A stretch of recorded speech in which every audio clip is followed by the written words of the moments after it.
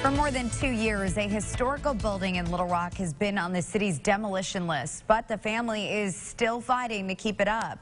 Now a petition is making its rounds for signatures in hopes of preserving this piece of history. Our Alexis Wainwright has been following this story and explains the significance behind the building. This is the building that is now in jeopardy. This would be the workplace for Andrew Jeffries, a prominent black bondsman and realtor back in the 1960s and 70s. He passed away, but now the property is owned by his surviving family who wants the building to stay.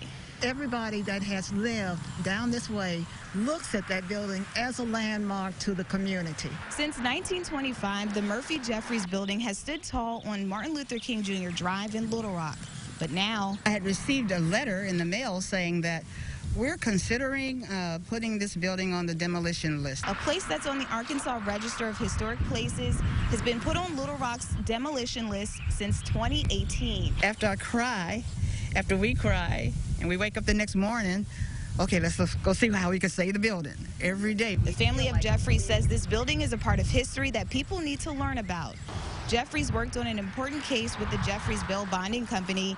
He was the first black salesman of Block Realty, and several salesmen worked for him before starting their own companies, according to the Murphy Jeffries Facebook page. And if the landmarks are not there, or something that can talk about it, then you have nothing. Since they weren't able to get the issue on the city board agenda, the Quapaw Quarter Association started a petition that has over 1,600 signatures. We've really just been trying to get some traction with the city to get them to reconsider. Meantime, the family has a firm message for city leaders. Please save the Murphy Jeffries building, not only just for the family, but for the South End community of Little Rock, for the state of Arkansas.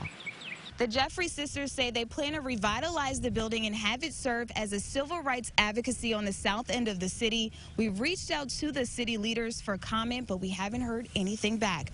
Reporting in Little Rock, Alexis Wainwright, back to you.